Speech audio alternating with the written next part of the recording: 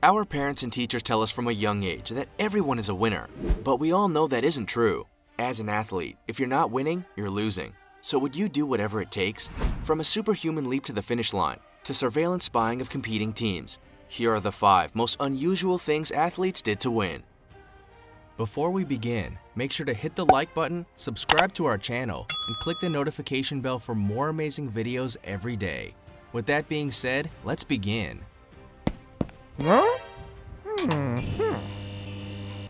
Number 5. Superman jump. Is it a bird? Is it a plane? No, it's a remarkable athlete. It can be quite nerve-wracking competing in any sporting event with your closest rivals. It's anyone's win, and you know it's likely to come down to the wire. In the case of Texas A&M University track star Infinite Tucker, it came down to pulling a stunt out of the bag to secure the win. When Infinite competed in the 2019 SEC Track and Field Championship 400-meter hurdles, he was within a hair's length of his teammate Robert Grant. Both men had the pace, and it was almost looking like a photo finish. That was until Infinite, who had obviously binge-watched superhero films on Netflix the night before, decided to pull the Superman pose and dive over the finish line to secure the win for himself. After launching himself over the final hurdle, it was all or nothing. He thrashed his arms out in front of him, leaped into the air, and stole first place. After the race was over and Infinite was declared the winner, he tried to come up with a story for his actions that may or may not have been all that accurate. He told ESPN, who was reporting on the event, that he saw his mother at the finish line and jumped to give her a hug. And that's all it is, he said. The Texas A&M head coach, Pat Henry, joked about Infinite's unusual finish to the race and how running is always the preferred option over winning, rather than diving. He ended by saying he thought he was a swim team guy today. After that dramatic win, Infinite finished in a time of 49.38 seconds and was the 2019 collegiate and U.S. leader. He also ranked 10th in the world and finished 2nd in last year's race. Maybe he would have won in the previous year's hurdles with that dive move.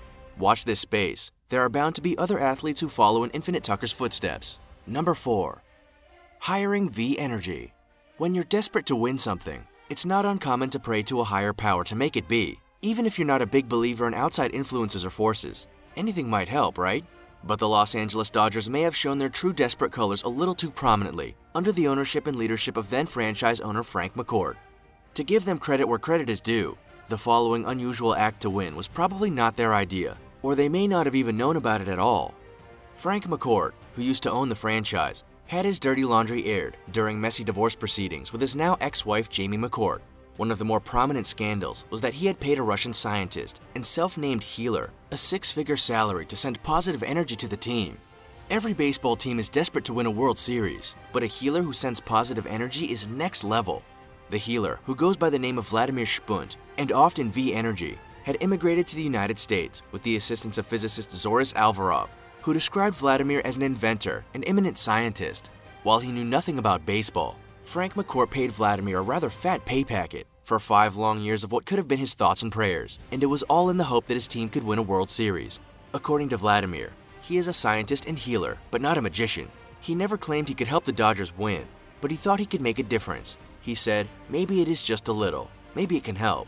In his 5 years of assisting the LA Dodgers, Vladimir attended 1 game. He watched the rest on TV around 3,000 miles away from the home team stadium. He claimed to channel his thoughts and aid in the team's success.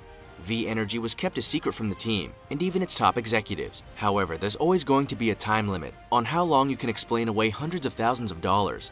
What's more, there is no evidence to suggest V Energy ever worked to secure the team a win, nor did it work on player Jason Worth, who Vladimir was asked to heal. If that's not unusual enough, Frank McCourt was in hot water for a whole host of strange purchases with LA Dodger funds. He is thought to have hired his sons to work for him for $600,000, with no proof they actually carried out any work, and he spent $150,000 of Dodgers money on haircuts, not to mention 7 country clubs and 4 homes between Malibu and Holmby Hills. In 2011 and 2012, Major League Baseball took over the control of the Dodgers from Frank over concerns of a loss of confidence in the owner and financial strife. The team filed for bankruptcy and negotiated a loan with the MLB to keep themselves going.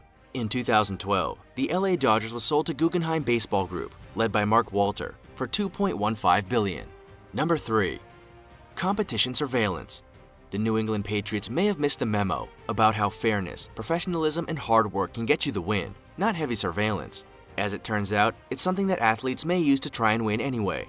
In 2007, the Patriots and their team were caught spying on the New York Jets to steal and study their sideline signals.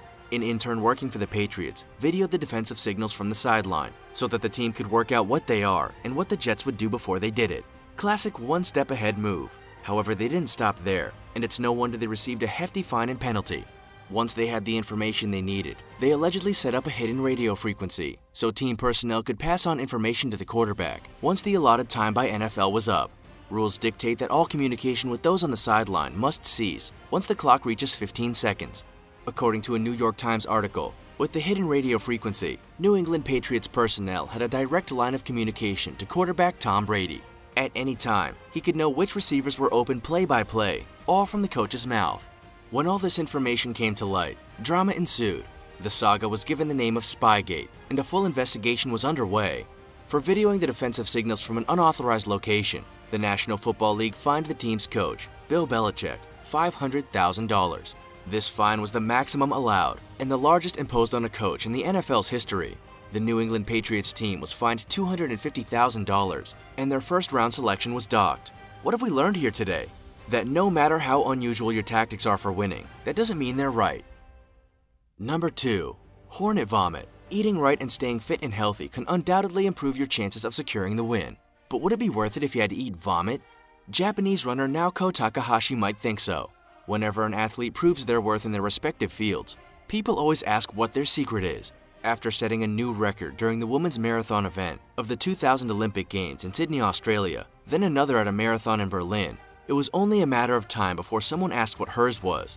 Maybe we're better off not knowing. Naoko says that the vomit of giant hornet larvae could be the key to her on-track performance. Institute of Physical and Chemical Research researcher Takashi Abe found that the Asian giant hornet, known as Vespa mandarinia, produced larvae with a unique amino acid. Given that the insect can fly at rapid speeds of 25 miles per hour and for up to 60 miles while on the hunt for dinner, it was worth trying to get what they seem to have. The researcher, Takashi, synthesized the amino acid, then added it to VAM, Vespa Amino Acid Mixture, which is an energy drink. Not only does Naoko claim that the vomit drink is her secret weapon, but so too do several other Japanese runners. Many of those who have researched the amino acids and tried the drink for themselves believe it offers stamina, a metabolism boost, and fat-burning properties. A study with a small sample group showed increased oxygen intake and decreased fat in aging women as well. At this stage, studies are limited, but anyone who wants to drink insect vomit is welcome to do so in products such as VAM, Vespa, and Hornet Juice. The drink is marketed as a nutritional supplement for high-endurance sports, sustained energy, and marathons. While you might think you can save money and go right to the source, the Asian giant hornet, that's not advisable. This insect goes by the name of yak killer hornet for a reason. It's the largest hornet in the world and has a sting that contains potent venom. Being stung by this insect feels like having hot nails driven into your legs, or so etymologists say.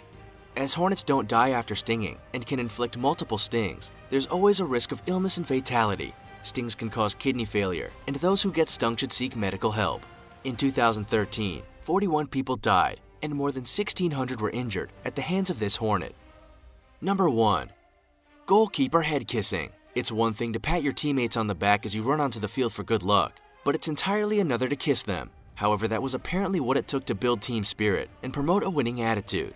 Before every World Cup match in 1998, French national football team defender Laurent Blanc would kiss the team's goalkeeper, Fabien Barthez, on his bald head and wish him good luck. While it was never intended as anything show-worthy, it didn't take long for it to become so. It became known as their winning recipe for success. With each kiss in game, the team continued to enjoy triumphs on the field. The French national football team was not one to shoot down or discount superstitions, so alongside kissing the goalkeeper's head, they would also listen to I Will Survive by Gloria Gaynor in the dressing room. Right throughout the World Cup, this tradition proved lucky, but a spanner was about to be thrown in the works. Laurent Blanc was disqualified from the final game. Not only was the team worried about securing the win, but who would deliver that fateful kiss? Instead of giving someone else the task and risk of messing with a powerful winning force, Laurent Blanc came out onto the sports pitch before the game in his standard uniform. He delivered one last kiss and secured France's fate. In that final game, they beat Brazil 3-0 and won the World Cup for the first time. When Laurent retired from football altogether, Fabien Barthez didn't let anyone else deliver the pre-game kiss. There can be a lot at stake as an athlete, which is probably why they go crazy lengths to secure the win. What have you done to try and win? Did it pay off? Also, check out our other cool stuff showing up on the screen now. See you next time!